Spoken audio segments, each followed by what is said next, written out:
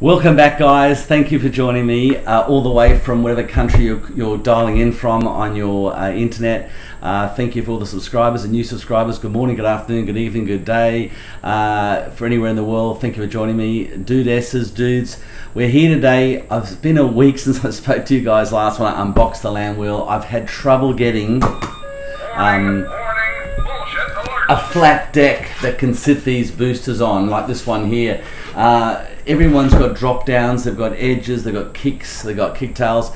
So big thank you and shout out to Valley, one of my subscribers, who actually found this on Gumtree for me, and he'll be taking part in one of the hill climbs I'll do. And a big thank you to Cooper, who sold me this deck for $50, and it's a beautiful 9-ply Canadian maple. It's got like the Landwheel design with the flare out here. It's quite a nice looking deck, and it's really solid. I personally like a really solid deck to stand on. I'm a surfer, so I like a hard, non-flexing, non-concave, I like a really solid piece of real estate when I'm traveling at 35 kilometers an hour. This will do perfectly. So sit back and enjoy. We'll now throw to the trailer intro, and we'll come back and show you what we're going to be doing with this setup.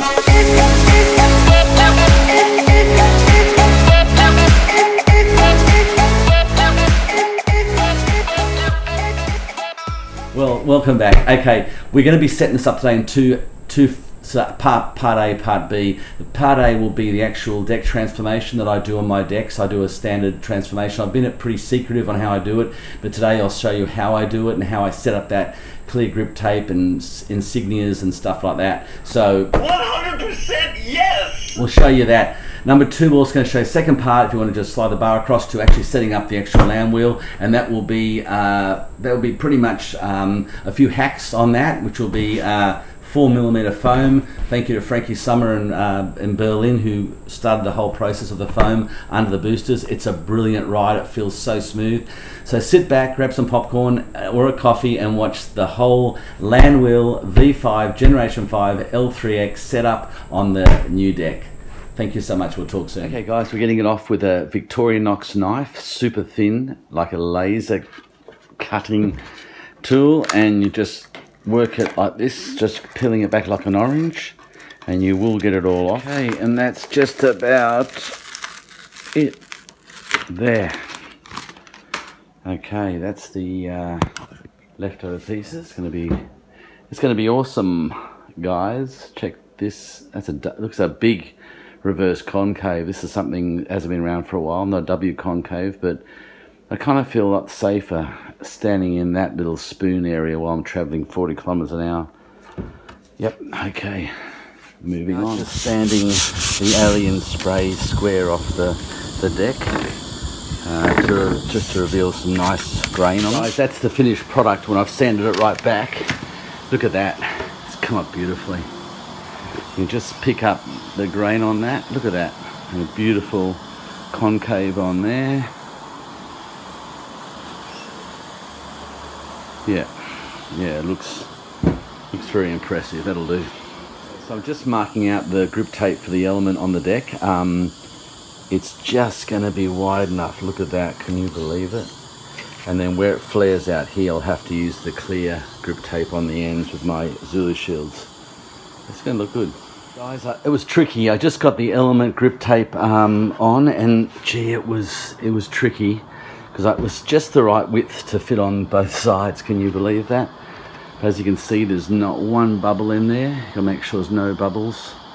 And yeah, looks good. So there you go, phase one. Now the clear goes on the ends with my Zulu insignias. I've got to cut this out though still with the templates I've made, which you can see on paper. So you just sit on there and you template those out, slide them wherever you want. Yeah, it's looking good. Okay guys, to get this nice knife laser edge join here, get a bit of paper and put it there, press it with your finger all the way across, and then when you remove it, you've got a nice indent there, which is going to be cut with scissors to fit in perfectly as your template. Okay, we're back. I've just put my sponsor Tug and Gulf oil on the back. They come off with a sort of like decal where they call self glue. So they're on the back ready for the clear. The Zulu shield goes on the front as we've seen before. So yeah, that'll be the final kind of product. We've got a lot more to do though. We'll get back into it. I've now got the Zulu shield on with the shield stitchings. You just peel back your grip like this, and the idea is you put it in nice and neat. Guys, getting that knife edge in there, you just push it in with your thumb and you get virtually a laser cut. You can't even see the join. Now I'm just pushing it through with my hand over the stickers and finishing it nicely on the edge. You just trim off the edge with the razor blade like this, right around the edge, getting a nice beautiful finish on that edge. Hey guys, and that's now done. So I've just trimmed off the edge on that, and as you can see, there's the finished product of the Zulu insignia on the front, and as you can see, the whole deck is now finished, ready for the Landwheel to go on. Yeah, it came up pretty well actually. Really impressed with that. Hey guys, there you go. Look at the detail of that. I'll get close up on this. You can't even see where that joins. Not even a torch could pick that up. Yeah, nice finish on it. It just gives a nice, you know, a nice polished, refined finish to the whole thing. I've had a request to weigh both units. That's the Onan X2 drive and the new Landwheel V5 drive, which is the L3-X. Now, they're the batteries first of all. There's the Onan battery, quite big and chunky, and there's the Landwheel, the new Landwheel, quite small. So I've had this request from Mike Kane in New York. Check out his blog page. It's Atomic Supermen World Press. I'll put a link below. He's an amazing journo and journalist who's getting into these booster boards. He's reviewing things. He's got a great page with, you know, pop culture and issues and stuff that's happening. So Mike, as you asked the request on the weighing of these two, first of all, we'll weigh the Onan. There's the Onan. You can see it's on 0, the weighing scale. Right, I don't know if you can pick that up there. It's probably a little bit, there we go, it's a better angle. 400, okay, 1.4 kilograms, so 1.4 kilograms. Okay, and then the Landwheel, which is remarkably smaller, and it travels faster than the Onan, I think.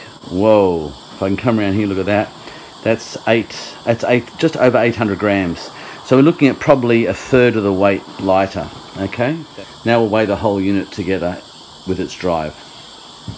Okay, well now just weigh the Onan. We'll click this on there. This is a luggage scale, so it's pretty accurate. We'll do it in kilograms. 4.5 kilograms. 4.6 kilograms. There you go. Okay, and now we've got the Landwheel V5 LX3. There it is. What do you think? Lighter or heavier? This will be so interesting. Okay, let go. 4.7 kilos. Okay, it's actually heavier than the Onan, which is a good sign because that means the battery we know is lighter, but it means that the motors are bigger and maybe stronger alloy in the trucks. Okay. Foam. We'll need tools, spring washers, bolts, Allen keys. Get titanium Allen keys. Okay.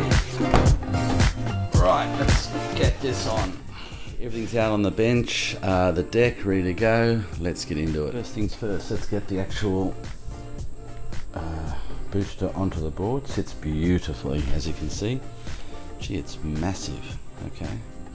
Guys, get yourself some 4mm foam. You can check it out there. This is 4.5. It's quite thick. You can see my finger. It compresses in quite well, so you don't need it to have longer bolts through the trucks.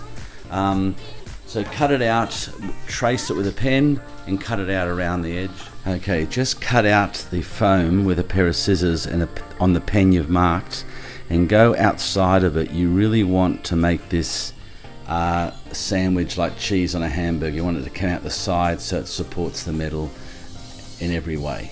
Then you mark out the holes, and what you then do is I recommend getting one of these belt punches to definitely get it perfect, because the bolt can then go through nice and tight and it waterproofs it all. Then you just peel back the self-adhesive and put it straight on. Okay, now you put the self-adhesive foam onto the board so it actually stays on the actual deck like that, so it doesn't collect any dirt or anything there, because otherwise reverse way around, the sticky stuff will just collect all rubbish around here, so you need to put it down flat like that. Now just make sure the foam is really stuck down hard with your thumb. Push it everywhere like that so it forms that rubber, beautiful waterproof finish there. Then cut out the front truck foam piece, which again you just cut out with scissors like this, keeping around the edge. Okay, that's all cut out now, beautiful, you can see. To peel off now and put onto the front of the deck, just there. There you have the two foam pieces. And punch these holes out as well, just again with the belt hole punch. Get the exact spot. Makes it so much nicer for the bolts to go through. There's the foam on both ends. This is imperative. If you're going to do one of these boosted systems, you've got to have 4mm foam under the deck, and I recommend putting it under, gee, it's such a heavy deck, putting it under on the deck with a self-adhesive, and it sits like that, and that becomes your base for your booster. This is the thick foam, which is 4mm.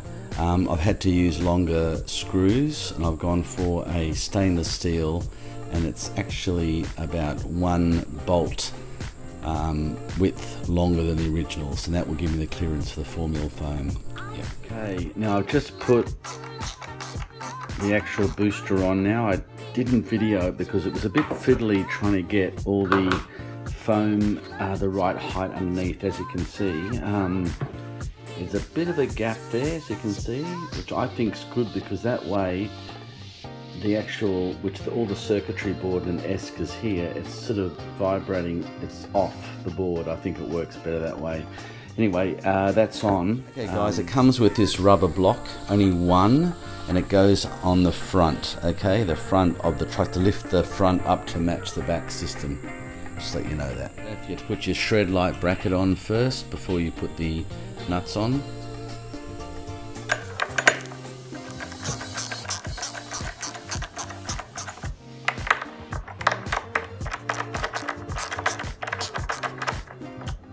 Guys, I'll just show you the whole thing. I'll turn it over. There we go. Wow. Nice, eh? Pretty impressive. Yeah, it's just sleek. It's sexy. It's not light. I'll warn you now. I don't think it's as light as the Onan. It's pretty much military spec engineering and machining in here. It's a more robust, solid unit.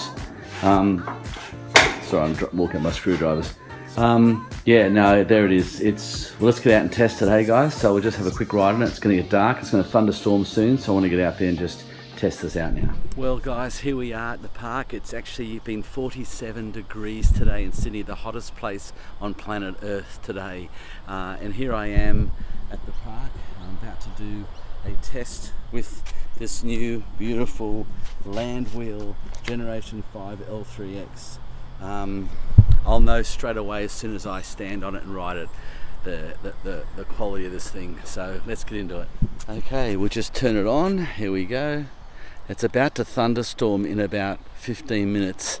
It's going to be massive thunder. I'm trying to get out of here as quick as I can. Okay guys, let's go for a ride with this and check it out. Wow. Okay, first of all, this thing is super quiet, super smooth, and incredibly responsive. Whoa, you can't hear the motors. Absolutely dead quiet. It's responsive, it's smooth, incredibly fast. Whoa, this is a nice unit. This is